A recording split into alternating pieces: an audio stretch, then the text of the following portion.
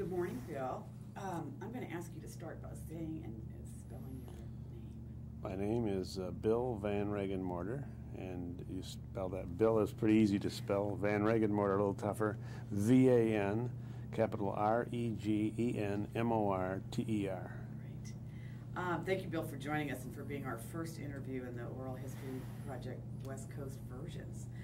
I want to start by asking you, how and why did you first get involved in the crime victims movement?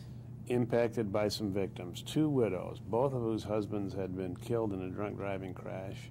The guy who killed them both had a record as long as anyone's arm relative to drunk driving. Finally ended that record by killing these two young men, fathers of small children, husbands of young wives. The two wives simply wanted to attend the trial. The trial was held in a county some distance from where they lived. And when they called the judge told them that this was none of their business, that a criminal matter in Michigan is represented by the prosecuting attorney who represents the state of Michigan and the defendant, and that the victims have no place there. So they called the prosecutor, and the prosecutor, a little more politely, said the same basic thing.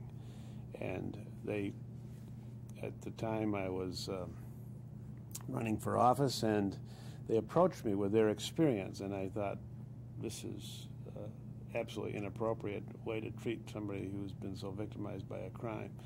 And so I made a pledge that I would start writing a Bill of Rights for crime victims in Michigan. And what year were those crimes? That was 1982. So that was when MAD was actually very nascent at that point. I mean, there wasn't the huge national anti-drunk driving movement. That's right. MAD sort of came in later, and certainly in a very powerful way, but it was a bit later. Wow. When you got involved in 1982, can you describe what the field was like in terms of victims' rights and services, but also maybe give us a little bit about the context of the era in 1982 and take us as far to 2003 as you want to? Well, I assumed in 1982 and 1983, we really began working on it early in 1983. I assumed there'd be lots of material, research material for us to use, and found there was very, very little. We contacted every state and said something like this: do you have a Bill of Rights for crime victims, and if you do, send us a copy. 38 states responded. Only 2 had anything resembling legally mandated victims' rights, one of which was from a close friend, Steve Doreen in Wisconsin. A beautiful list of what should be mandated legal rights, but they were preceded by the words, "It is recommended that the following rights be granted victims." And then it concluded with the phrase that, if the resources allow. Well, when you say in government, it is recommended, that is meaningless. We call those weasel words. They just have absolutely no impact whatsoever. And if you make some activity contingent upon resources, it will never happen because states never have enough resources.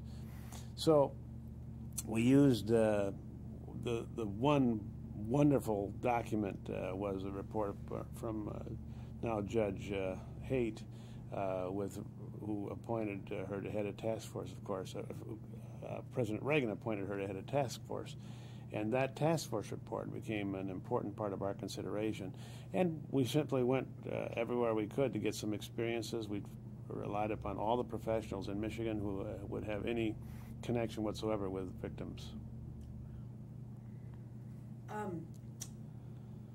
You are known as one of the earliest leaders in terms of really pushing victims as a policy agenda. What was that like, just in terms of trying to make victims' issues, frankly, just matter in terms of legislatures? And also, if you could talk a little bit, Bill, about how others started coming to Michigan. We found there was little good reception for the idea of crime victims' rights. And the argument that was put forward is an old one, and that is that somehow granting rights to victims of crime somehow diminishes the rights for the criminal defendant. And so our first hurdle was to convince people that, no, there can be a parallel track. We want to protect rights for criminal defendants and not take them away. But we think that the person who typically is most impacted by the crime ought to have rights.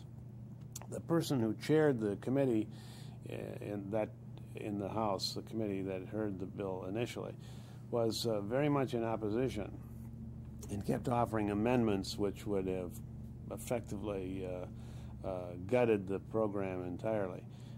We were able, however, finally to bring in a number of victims, a number of law enforcement officers, a number of prosecutors' offices to demonstrate how badly needed recognition for victims really was.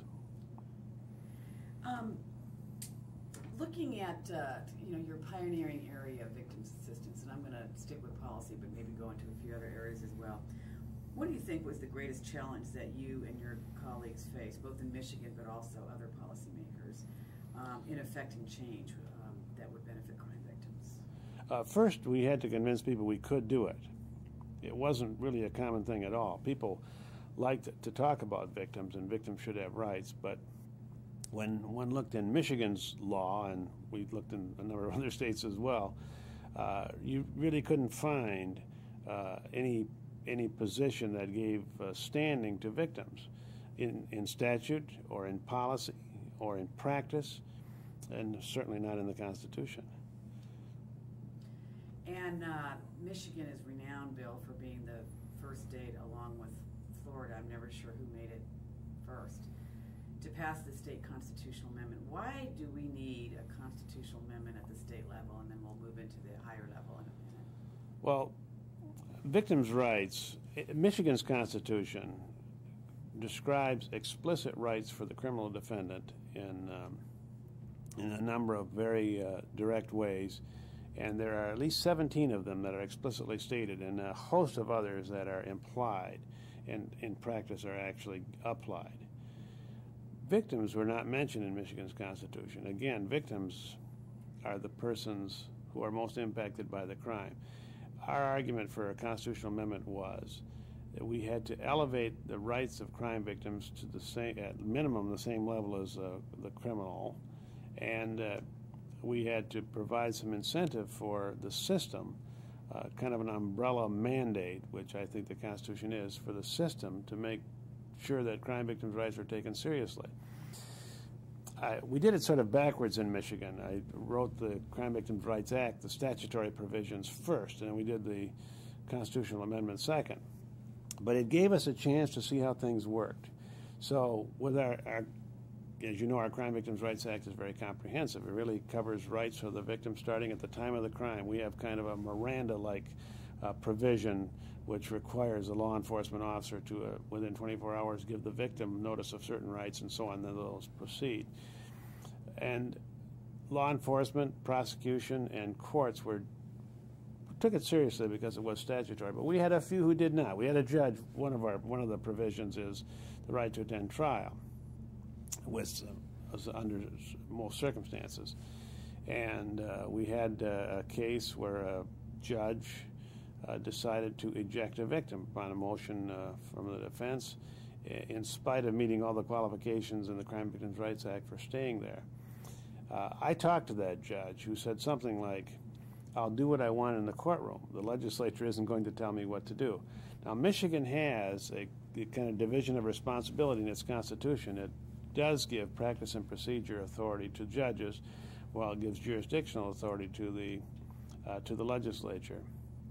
And we had another case where a woman who had been attacked viciously, his throat was cut in an attempt to murder her, wanted to give an impact statement. Again, that's a clear statutory right in Michigan's Crime Victims' Rights Act, that the judge must permit that statement and must consider that statement as well. So as she stood before the judge with a huge bandage over the cut in her neck and said, "Your Honor, this is what the crime has done to me," the judge stopped her in mid-sentence and said, "Look, I've had a big day. I'm busy. I'm tired. I've heard all of this before," and absolutely refused to let her continue her impact statement. Now that happened to occur in front of news cameras. The local television station was taping the sentencing.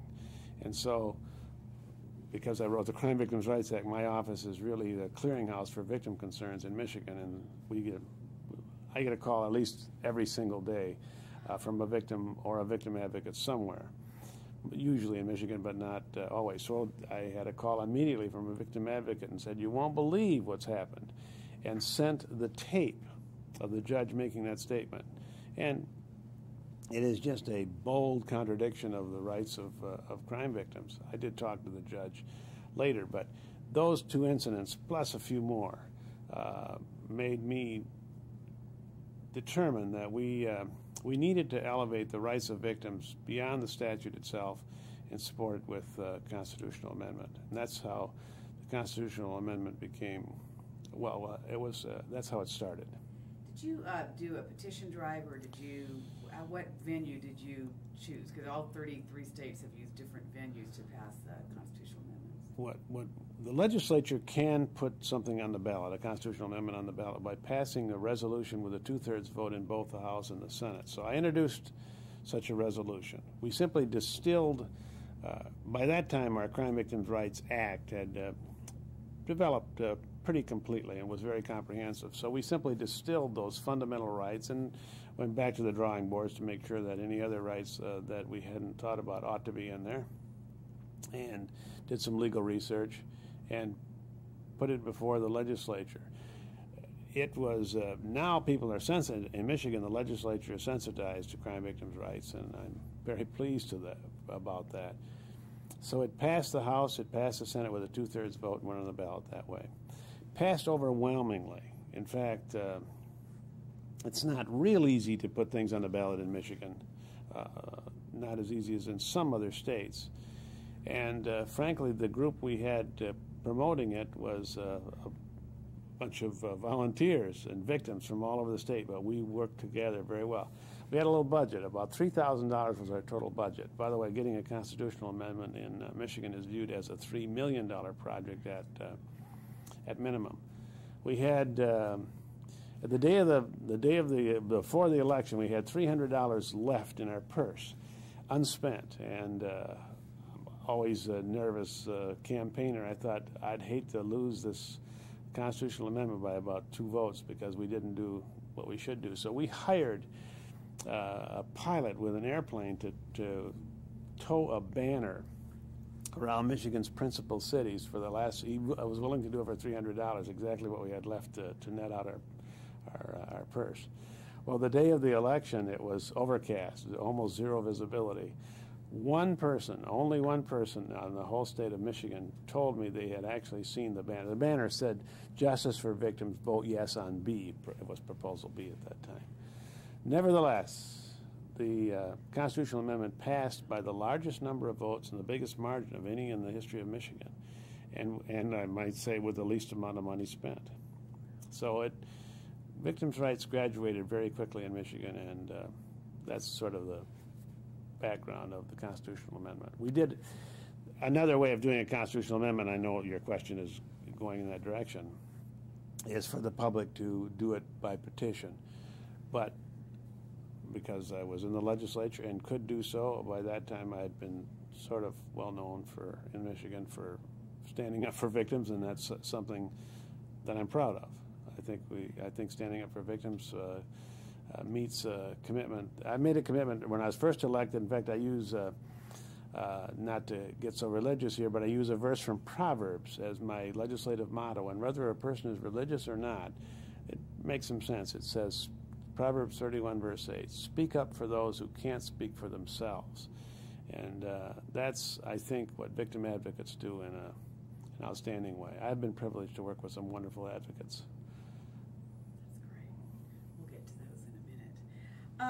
Actually, this is a great segue, Bill, because you just talked a little bit about some of the tactics, but in the early days, what were some of the secrets or the strategies or the tactics that you employed or others employed that were successful? And I think from your perspective, it's passing laws, but also you helped build a lot of victim assistance programs, system-based, community-based, and so on. What were some of the secrets? We found that implementation is of course the most significant. Writing a law saying victims should have rights. In fact, our law does not say victims should have rights. Our law says victims do have rights. And translating that into action was not easy. We determined that the professionals most likely to implement victims' rights at all levels would be the prosecutor's offices, because they tend to be there. So we assigned, in the law itself, we assigned the implementation to prosecutors' offices, and provided that they had someone in their office who would be dedicated as a victim witness advocate, or sometimes they're called coordinators. The prosecutors in Michigan corporately raised the issue of, this is wonderful, we certainly are all for it, and by the way, I must say prosecutors were very, very supportive. But they raised the eternal question, what about money? Who's going to pay for this? And Michigan had a law at that time, a court decision, I should say, at that time, that did not permit us to put an assessment, a blanket assessment against convicted defendants. And so we were confined to using the general fund of the state of Michigan to pay for them. But we were successful in doing that. I made a commitment that I would fight to use general fund money to support the implementation of crime victims' rights, and that worked. Now, that brought us up to 1988 with the constitutional amendment. One of the first things I wanted to do with the constitutional amendment was to eliminate this court case. The case was called Barber. To eliminate the effect of that court case so that we could put an assessment against convicted defendants. So the last provision in our constitutional amendment, the provisions in our amendment, our amendment is not very long, but it is, in a state with 30,000 lawyers, Michigan that is, it has never been challenged, ever. And it works very well. The last provision says the legislature may provide for an assessment against convicted defendants to pay for crime victims' rights. Once the Constitution passed, that superseded that court case, and we do that. We assess convicted criminals $60 for a felony, $50 for what we call a serious misdemeanor. Those are misdemeanors that carry some victimization with them, as contrasted to what we call spitting on the sidewalk misdemeanors. And that brings in money. And that money is, I put in the law the statutory scheme for the distribution. We require that along with restitution be the first thing ordered by the judge. That's required in our law. And second, that it be the first thing collected. Now that money is then distributed to the victim witness advocate offices in every county in Michigan, and all 83 counties in Michigan now have one. The prosecutor-based? Prosecutor-based. So they're paid directly. We pay for the typical activities of a prosecutor-based victim witness advocacy. If there is money left over, that money goes into the Crime Victim Compensation Fund, which helps pay expenses for victims who have been injured as a result of the crime. That money has been coming in very well, and we're about to do an audit of the different jurisdictions to find out if there are those who may not be sending in all the money or ordering it or collecting it in a way that we think that the statute clearly says. So it has become a self-funded process, both the compensation fund and crime victims' rights, without tax money. Wow, one of the few states to do so, we might add. Do you think there were any failures in our field? We're 31 years old now. Have there been any failures, or things we could have done differently or better? Well, we should have done it earlier. It took a while. You've been in this a long time, Ann, and I know that you have a better grasp of failures than I do. I don't know of failures. I know of some successes. The failures maybe have been informational kinds of failures. I've been invited to speak from time to time in other states, and the story is almost always different. But I'll not forget a story from one of the states I visited. A victim came up to me after I spoke and described how her daughter had been kidnapped, raped, murdered, and dismembered, and she had to identify her remains from a shoebox full of bones. And she simply wanted to talk to her legislator and was unable to make an appointment, was unable to make that arrangement. I thought that was incredible, that a legislator wouldn't pay attention. But I think in the early days, it was viewed as an entirely legal matter, and therefore didn't deserve policy consideration by legislatures. In other states, I found that, quite frankly, the committees that would handle crime victims' rights often were dominated by defense attorneys, many of whom are outstanding and have a real sensitivity for victims, but some of them view victims' rights as somehow mitigating the rights of the defendant. Again, we made sure that in Michigan that was clearly not what we were about. What do you think changed, Bill, that made legislatures pay attention in Michigan? But I also want you to think about all 50 states, because the movement today is considered quite effective and strong. And it is. You just told us a story about how it wasn't always so. Tell the young'uns today what made a difference. Well, I think the difference was we had people both at the individual state level and at the national level. You've been involved in NOVA, in the National Victim Center, the successors that was a successor to the Sonny Van Bulow Victim Advocacy Group, and others.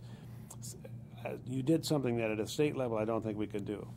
You brought the national media to some attention, and that attention was generated information for everybody about victims and victims' rights. It was simply not the topic of discussion. It wasn't, and I don't know why precisely, it wasn't viewed as a top policy issue, but it simply wasn't. There was an attitude almost, I think, of leave it to somebody else to do. So I think at a national level, the groups which you represent, and a number of other people with whom you and I have both worked, brought an attention that could only be brought by some national attention and some national promotion. If you were going to identify one greatest accomplishment that has promoted victims' rights and needs, Bill, what would it be? One? Probably the impact statement process would be the one.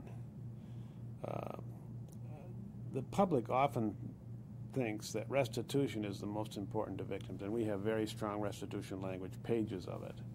How it must be ordered as a priority, it must be collected as a priority, it must be given the first priority, and all those sorts of things. And yes, restitution is important, but victims want the sense of justice that an impact statement gives. And in our law, we not only give them the right to do it orally, or they can do it in writing, or they can do both. In fact, they can do there's a third option. If they simply want to talk to the person who prepares the sentencing report for the judge, they can do that as well. It requires that the judge listen, and it gives a sense of getting some justice to the victim.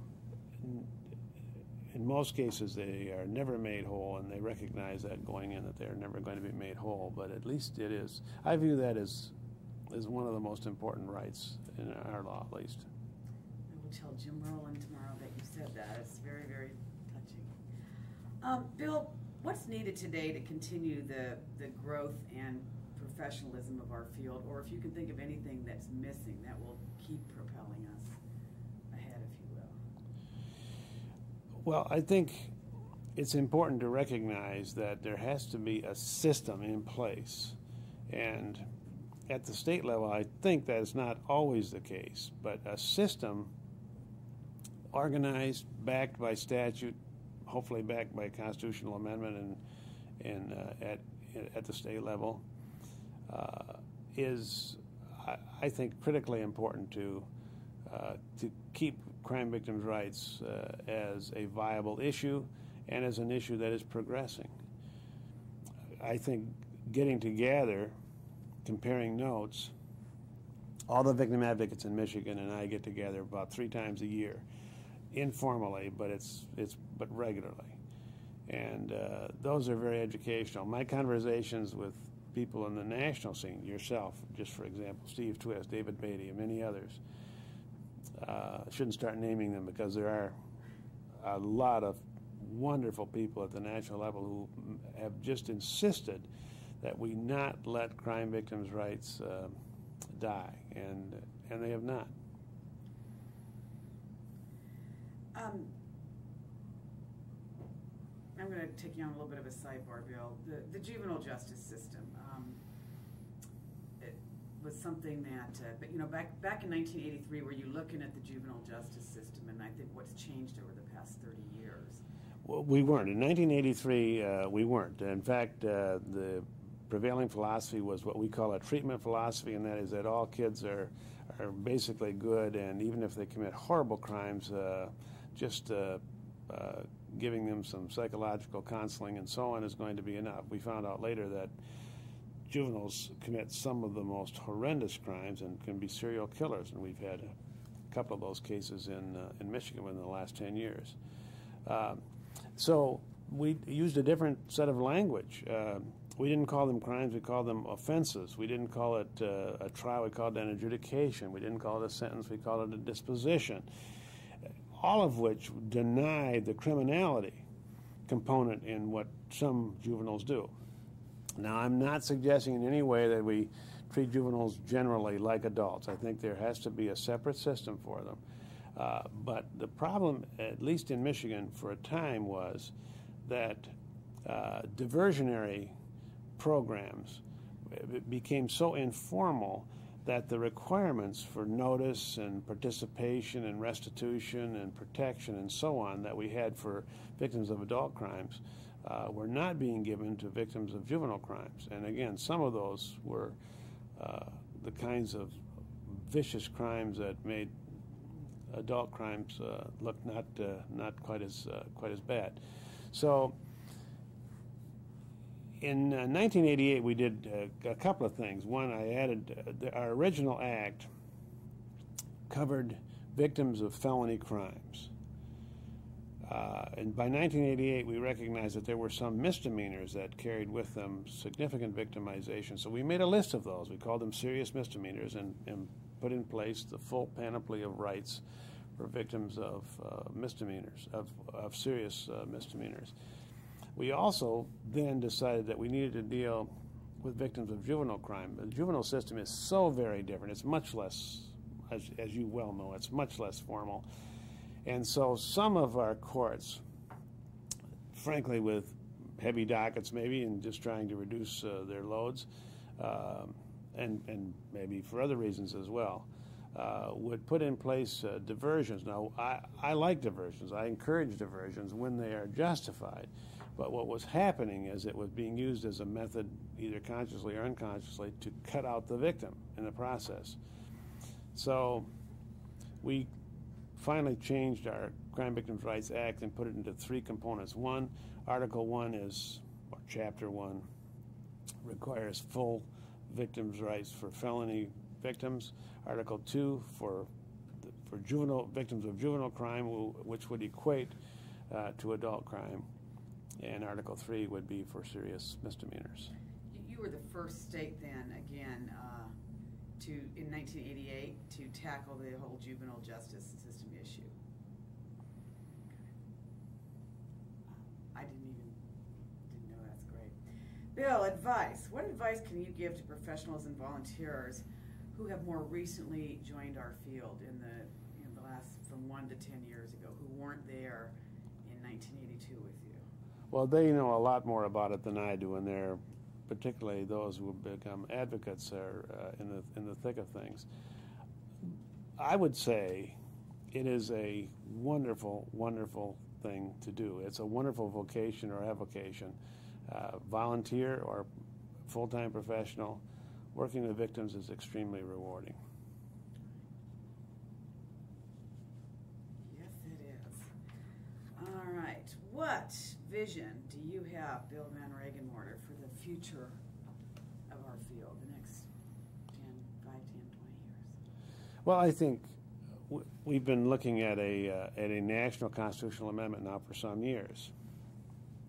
And I think, without going into specifics, that there is a form of national a national constitutional amendment that will make some sense. I think it needs to make.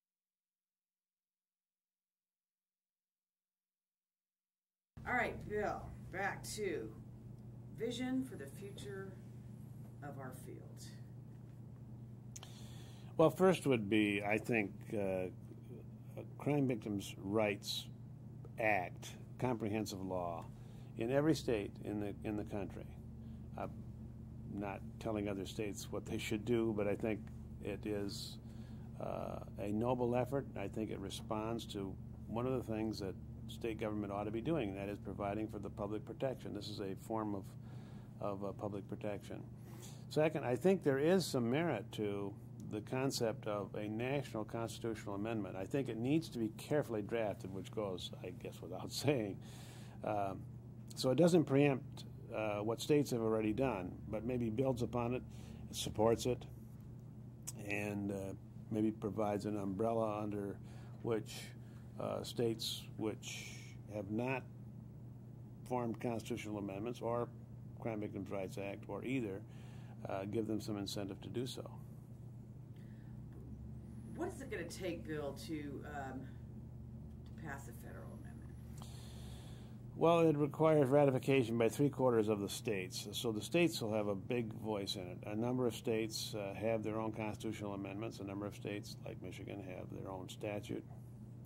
So I think part of what will have to happen is those states have to be satisfied that they won't be preempted, that second, that they won't be that what they've done won't be replaced, and third, that there be a cooperation that gives them the freedom and flexibility to do the right thing under a kind of a foundational umbrella is maybe the best way I can put it. Do you think that that you will see a federal constitutional amendment passed in your lifetime? It's going to be difficult because it's going to be difficult because of what I just mentioned. Those, I think, concerns that states are going to have about. States already are concerned about the federal government imposing itself on states. It's just one of those things that that happens. It's kind of an informal 10th Amendment concern, but so there's a built-in reluctance, I think, on the part of some states to do that. I don't. If your question is what is it going to take, I think it's going to take a cooperative effort and language that is probably supportive of those states already well into the constitutional amendment at the state level and statutory phase, and to encourage those who are not into that to move forward. Probably going to involve some money, and I know at a deficit budget time such as we're in as we speak, that may not be an easy thing to promise. More than $3,000, huh? Bill, what's your greatest fear for the field, or do you have any fears for the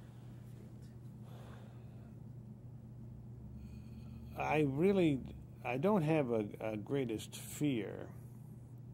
I think that there's, maybe I should have, but I can't think of a greatest fear. Well, certainly a great fear would be any diminishment of crime victims' rights, and particularly the movement. I think the movement has been powerful. It's been great to see the different organizations, victim organizations particularly, pull together. There's been, I know, some very healthy discussion and some disagreement on some aspects, but I think it is healthy, and I think it shows a viability to the movement that inaction or just quiet acceptance doesn't depict.